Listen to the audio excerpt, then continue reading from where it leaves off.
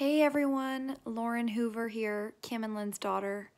Diane and Margaret have been a part of Stephanie and my lives for, since we can remember.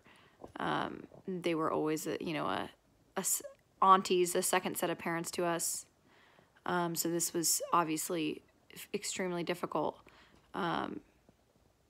to hear. And my last memory of Diane was in person. My last in-person memory of her was two and a half years ago in Miami. We were on a bike ride and I stupidly didn't wear the right shorts. I was wearing denim shorts, and she was so gracious and so caring and wanted to help me.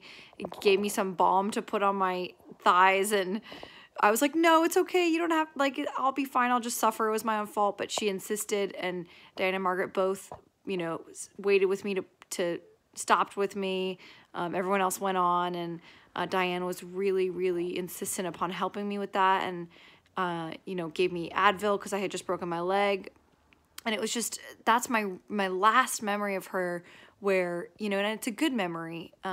It's a really good memory because it just shows how unbelievable of a person she is, kind of to everyone, not just me, but to everyone. She was, and I hope she found peace. And I just wanted to say that little bit. And I love you, Margaret. And if you ever want to call me, obviously you have my number. I'm here working from home, so feel free. Love you.